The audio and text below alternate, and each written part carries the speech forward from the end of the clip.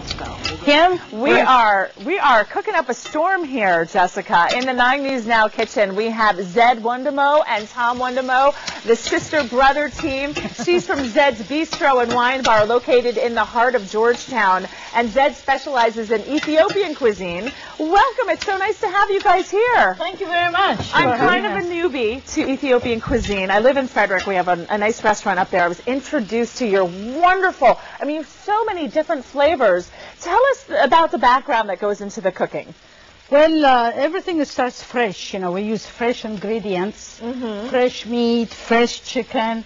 Everything is washed and removed. All the fat is removed. Okay. So it's time consuming. It takes a lot of time to prepare Ethiopian dishes. Tell me about the bread upon which it sits. The bread is, we call it injera. Yes. It's from a special grain, teff, T-E-F-F. It's the smallest grain. Right. And there is a fermentation process. It's natural fermentation. It's kind of sponge-like, but it's perfect because all of the different meals you put on there, it absorbs the flavors. And the best part is at the end of the meal, I think, the next day, eating the leftovers because it's so good. It tastes good. All the spice soaked in the injera. So look at all of the spices you have here. Can you tell us some of the things you cook with? Yeah, this is red chili pepper, Ethiopian chili pepper. Okay. It already has different kind of spices. And then fresh rosemary leaves. Okay. Fresh garlic. Smells so good. Smells so good. Yes. And it's also, this is another type of chili pepper. It's very, very hot. Oh, and this is my favorite spice, cardamom. Oh, is it? Yeah. It doesn't require, it's just like perfume here. It doesn't require a lot. And is that pepper? Yeah, pepper. And, as you see, because... Is this sugar? No, that's salt. Oh, it is? Okay. Yeah. And we didn't bring everything because, there's only so much time. Traveling. What are you making today? And I'm making beef sauteed. Okay. And it's onion and olive oil, little olive oil. Right. And you put your skillet high. And then we put already the... you know how to cook. Oh, this is right. We put little marinated beef. It's already garlic. I see the rosemary. This smells wonderful. As you're cooking this up for us, tell us what it's like to go, if people at home haven't been to an Ethiopian restaurant. I really liked what it was like. It was very communal. Yes. It's a sharing experience all the time. As they say in Ethiopia, if you eat together, you don't betray each other. So it has meanings. Very good. To it, because you don't eat food with everyone. It has to be somebody special. Maybe you should eat with your enemies, and that would be a really good thing. That's right.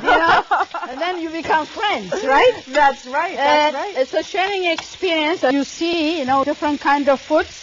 When you come to the restaurant, as you know, we have two restaurants. One is in Georgetown. Right. Where's the other? 21 years. The one in Georgetown is Zed's Ethiopian cuisine. The one in Gainesville is Zed's Bistro and Wine Bar. And where does Tom fit in here? Your brother. I'm in Gainesville. He's in Gainesville. Very good. So you're handling that. Yeah. Well, welcome to the family business, I guess. Thank you very much. Thank you We have about 30 seconds. Can you quickly just tell me some of the other dishes you have on the platter?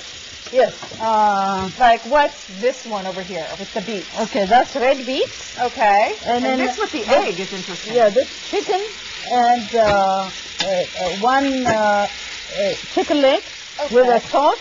I'm getting a quick wrap, but don't worry. We're going to take just a quick commercial break because we need to get back here and sample your wonderful food from Zed's Ethiopian cuisine, Zed's Bistro and Wine Bar in Georgetown. We will be right back. You are watching 9 News Now. Good morning. I want to thank all of our guests this morning for participating in this Mind Over Money Friday. Our next edition will begin next week on Friday, and we're going to head it over to Kim for last weather. I'm getting lessons on how to use the bread to break it off and scoop it up. Weather-wise, you probably want to know, we're going to get some showers, a couple of thunderstorms into the afternoon. Temperatures in the mid-60s. Just scoop it all, Angie Goff. And a nice Easter Sunday, everybody. We want to thank our guests, right? We do, for the Mind Over Money segment, and we want to thank you for staying with 9 News Now this morning at noon. We're going to have JC, who's going to be along. And for news anytime, go to WUSA9.com. Have a great weekend, guys. And don't forget, Zed's Zed's. Bistro and Wine Bar in Georgetown. We love you. Thank you very much. Thank you. For coming in. Thank you very much. Thank Bye, you. everybody. Bye-bye. Happy Friday. We will. Okay.